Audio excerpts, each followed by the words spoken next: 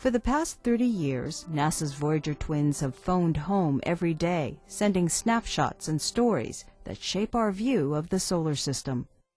Pictures from Voyager bring us into contact with worlds and visions that are otherwise can only exist in our imagination. But when you can almost imagine looking out the cockpit of the spacecraft as you fly by a moon like Io and say, wow, that's something new, we've never seen that before.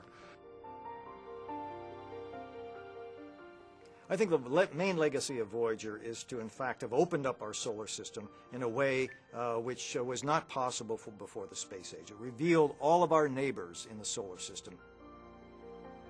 I did not realize how much impact it would have. When we flew by Neptune, people were standing in line at night at planetariums in order to be able to see the images coming in from Voyager, because they weren't on the web in those days. There was no web. Looks like circle.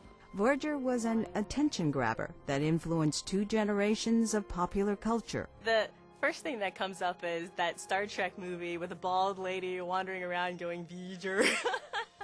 When Voyager launched in 1977, Mars Reconnaissance Orbiter Systems engineer Tracy Drain was just 2 years old. The pictures that came back from Voyager, the pictures of Saturn and Jupiter and Uranus, that's the way I got to know the planets when I was a kid. You know, those were the photos that were there for me, you know, the instant I could even look around to see what space was all about.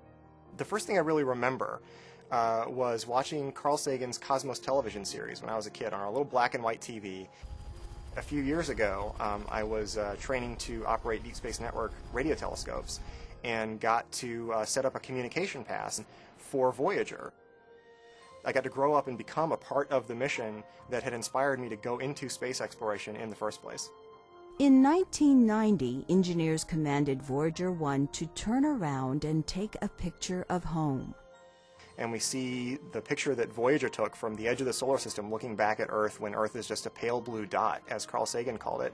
If that doesn't give you perspective on us and what goes on in our world, I don't think anything will. Voyager 1 is now more than 9 billion miles from the Sun, the most distant spacecraft ever. Voyager 2 is not far behind. Both are on the outer edge of the region influenced by our Sun. One day, they will take the first steps into interstellar space. The most important thing Voyager's done is show how much there is, the new frontiers of space, how large that frontier is, and how much there is to be done, so that the students who come along and become scientists will still have many things to learn, many things to discover. Each spacecraft carries a record with greetings from Earth. Hello from the children of planet Earth. The Voyagers will be humankind's first interstellar probes.